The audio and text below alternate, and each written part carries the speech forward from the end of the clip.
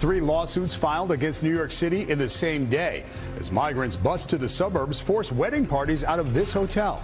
We're following the developments here at home and around the country nearly 24 hours after the expiration of Title 42. We thank you for joining us at 11. I'm David Ushery. And I'm Natalie Pasquarello. We saw the long lines form today at official processing points in the South, where more than 10,000 migrants were apprehended along the border in the hours before Title 42's end.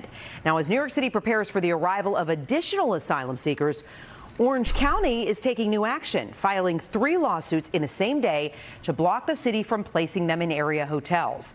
News 4's Jessica Cunnington kicking off our team coverage tonight with the growing fallout. Hectic.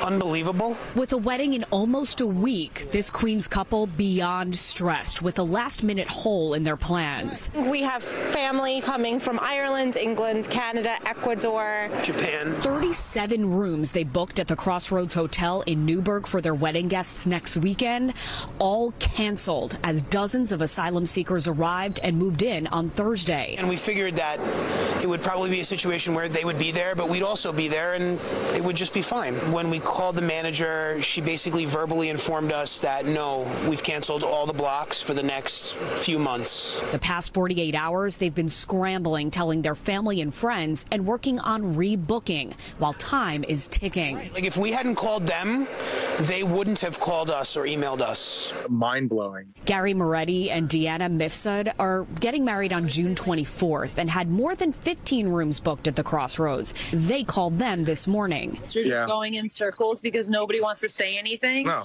And then they just hang up on you. On Friday, Orange County and the town of Newburgh filing lawsuits against New York City and the Crossroads and Ramada at Wyndham, aiming to block any use of the hotels as temporary shelters. It's a complete mess, and the government has not been forthright and honest with us. Some may not like it, but people can't say we're not communicating. In response to those lawsuits, the mayor's office says it's reviewing its legal options and that right now we're asking Orange County to manage less than 1/4 of 1% of asylum seekers who have come to New York City, with New York paying for shelter, food, and services. The heated political back and forth continues while these two couples, who say they were also blindsided by Crossroads, they're staying positive for their special days coming up. There's really no excuse for not communicating with us. What matters is that we're there and that our friends and family can see us there.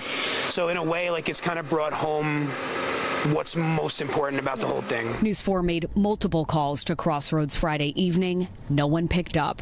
Jessica Cunnington, News 4, New York. Another city is pushing back against New York City's plan to transport migrants to nearby suburbs. Yonkers says it welcomes the roughly 100 asylum seekers set to arrive in the coming days, but condemns what it calls the lack of communication from the Adams administration. News 4's Chris Jose continues our team coverage. He's at the hotel where those incoming migrants, Chris, will be housed. Right, David. As of right now, the migrants are scheduled to arrive here sometime on Sunday.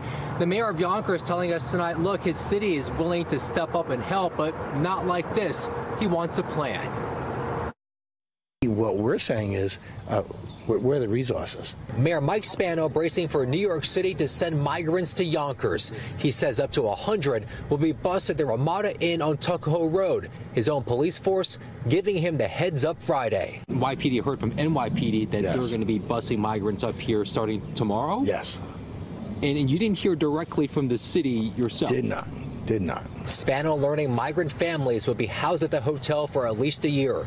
The first bus expected to arrive on Sunday. Mayor Adams' office telling us Yonkers was given 2 days' notice. Have you spoken directly to Mayor Adams? I have not spoken directly to Mayor Adams. I did speak to his deputy chief of staff, who apologized and said that I was on her list to call. At the Port Authority bus terminal, asylum seekers continue to stream in, adding to the growing tally of 65,000 migrants who moved to New York City in the past year. I think the governor has not done enough or what she can do, helping to coordinate a statewide response. Governor Hochul now asking the president to allow the city to use federal land, including Floyd Bennett Field in Brooklyn, to build an emergency shelter for migrants. This comes as the entire New York City congressional delegation sent a letter to the president asking the federal government to allow asylum seekers to work here legally.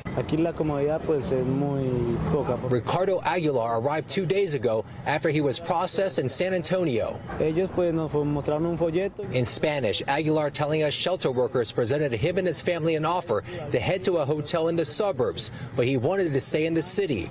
The mayor of Yonkers now scrambling to help hundreds of others with little notice. You talk about 100 families. Are they 2 kids per family, 3 kids per family? I don't know. But I do have to prepare our school district for it. And, you know, the answer I got was, well, you know, be happy this is the summertime. Mayor Spano says with no additional resources, it'll cost his city millions. Live in Yonkers, Chris Jose, News 4 New York. All right, Chris, thank you. And the mayor's effort to find housing for migrants is coming under fire from within the city as well. In Brooklyn, City Council member Ari Kagan said he found out today that some asylum seekers would be housed in a gym at PS 188 in Coney Island. He called that unacceptable and raised concerns about student safety. Kagan later said he was told the school would be used only as a future overflow site if necessary.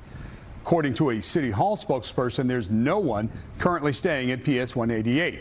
The spokesperson also said that security would be on hand at sites where migrants are staying. As our coverage of the migrant crisis continues here at home, News 4's Gabi Acevedo is on the road. He moves to the southern border to document the situation there. Look for his live reports starting Sunday right here on News 4.